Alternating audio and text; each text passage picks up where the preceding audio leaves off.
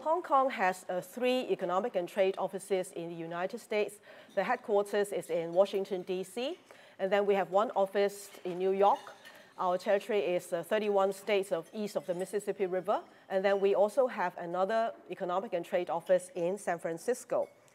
And I took up my post in July. This is my first trip to New Orleans, and I'm very excited about this. I've heard so much about your beautiful city, about the great food here, about your cultural diversity, about your jazz festival, the Mardi Gras, and the wonderful hospitality in this city.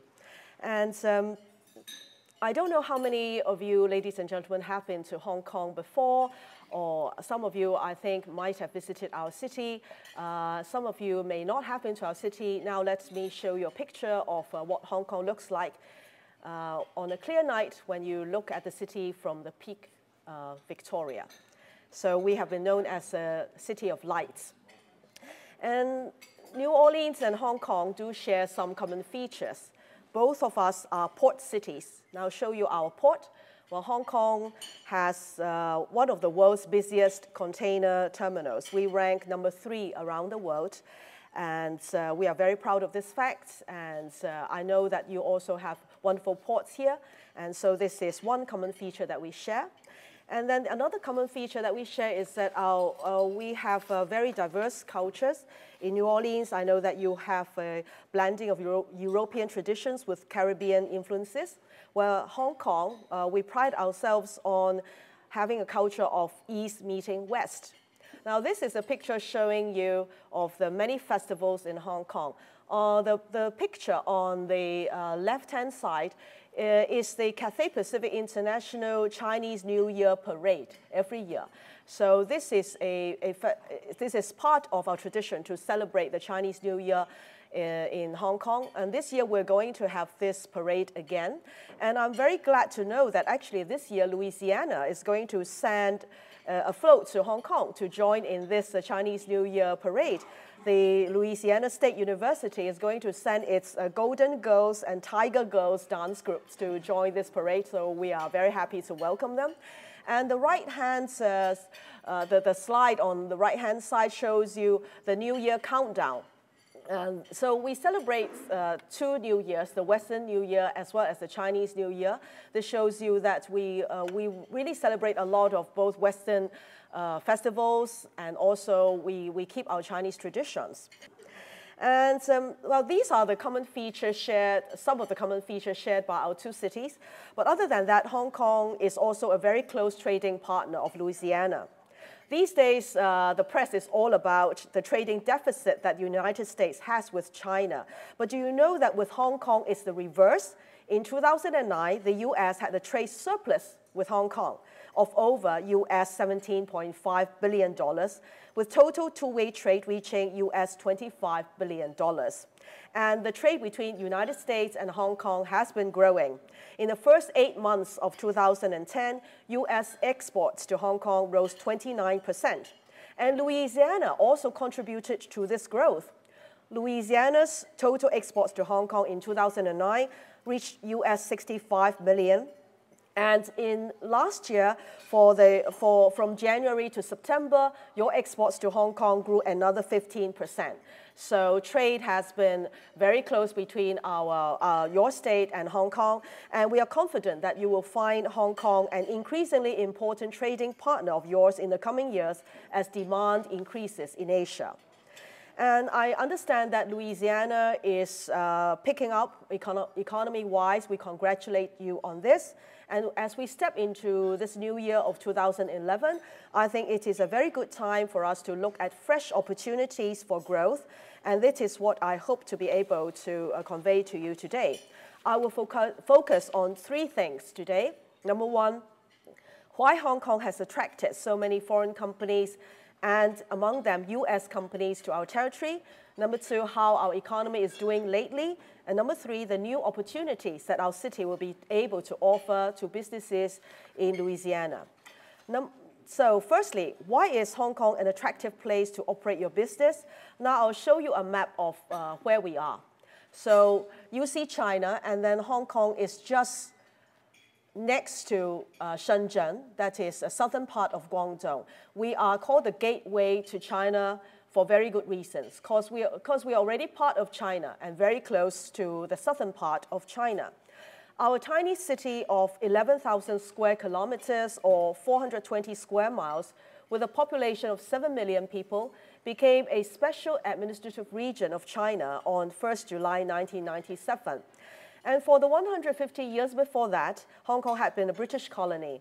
Hong Kong is the first experiment in this world where a city within a country operates under totally different political, economic, and social systems. This is called one country, two systems, a stroke of genius of the late Chinese leader Deng Xiaoping. Under this unprecedented arrangement, as enshrined in our constitution or basic law, Hong Kong enjoys a high degree of autonomy and retains our own unique systems and policies. I'll just give you a few examples.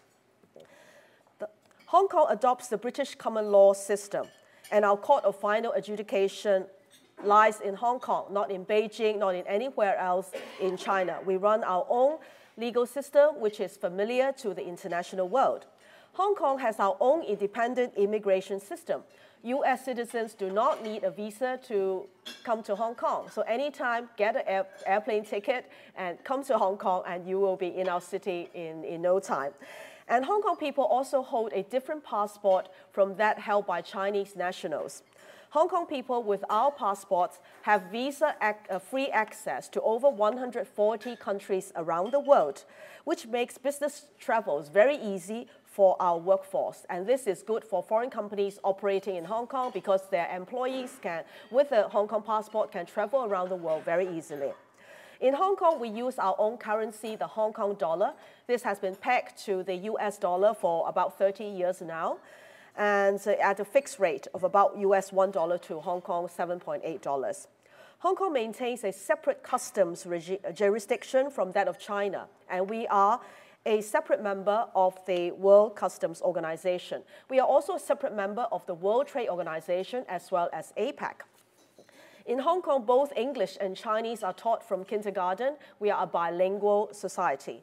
And as you know, Hong Kong is a free port. We don't really snap tariffs on any import or export goods. And we maintain our own taxation policy. As you can see, we have one of the lowest tax rates around the world. Profit tax is only 16.5%. Income tax is 15% at the maximum. And there is no sales tax and no capital gain tax. And last but not least, Hong Kong prides itself on our respect for freedom of speech, freedom of assembly and religious freedom, as well as freedom of flow of capital. So whenever you are in Hong Kong, you go to the internet, you can reach any websites you want to. You can read all kinds of newspapers from around the world without having any inhibition. And these are not just my own words, but listen to your own State Department. It says the following about Hong Kong. Hong Kong remains a free and open society where human rights are respected. Well, some of you may have noted that just a few weeks ago, Hong Kong was named the world's freest economy by the Heritage Foundation for the 17th year. And in the Forbes magazine's annual ranking of the best countries to do business around the world that was published around several months ago, we're very happy to see Hong Kong's ranking rising from number 2 in 2009 to number 9, from number 9 in 2009 to number 2 in 2010, scoring in the top 3 bands for taxes, investor protection, and both trade and monetary freedom. And Hong Kong is also the world's 11th largest trading economy. And also, we attract a lot of foreign companies to our city every year. According to the United Nations, Hong Kong is second only to mainland China, where the attraction of foreign direct investment is concerned. We are the world's second largest destination for foreign direct investment. And we do attract a lot of companies from the United States. Actually, among all the foreign countries, US is #1 where the companies based in Hong Kong is concerned. As this slide shows you, we are home to over 1,200 US companies. And last year we added over 50 again. And you know, these are large companies as well as medium-sized companies and also startups. They come to Hong Kong for very good reasons. And in my conversation with many American businessmen who have set up their offices in Hong Kong, I've repeatedly heard about what they find attractive in Hong Kong. Other than the independent system that I've just described, they said that they like Hong Kong for a strong rule of law and intellectual properties protection, clean and efficient government, predictable policies, and of course, our proximity to China and a very close economic relations with China is something very important to them. In Louisiana, you have a lot of corporations, and one of your largest corporations, Anita, also has its office in Hong Kong for quite a long time. And we hope that more companies and institutions from Louisiana and New Orleans will take an interest and set up an office in Hong Kong. And I'll give you a few examples about US companies based in Hong Kong and why they chose Hong Kong. One very large one is Deloitte, the very big firm in the United States. They chose Hong Kong to set up their first Asia-Pacific tax consulting center. Before that, they actually commissioned a consulting company to do a study for them to think about setting up such a center in Asia Pacific and where they should base the office in. So in the end, they come down to 2 cities. One is Singapore, the other one is Hong Kong. And finally, they chose Hong Kong, and as one of the founders of this new center in Hong Kong said, they said that actually Singapore and Hong Kong both have a lot of advantages. They both have a very low tax regime, both are open and free. But they chose Hong Kong because of our very close economic relationship with China and our proximity to China. And China, as you all know, is the fastest growing economy in the world these days. Another company, DuPont. DuPont is another big company from the United States. It has recently opened a subsidiary called DuPont Apollo, and it produces thin film photovoltaic products, and it's now decided to have, actually it's already open. It now has a research and development center in Hong Kong, but the production facilities is in Shenzhen, which is just next door to Hong Kong.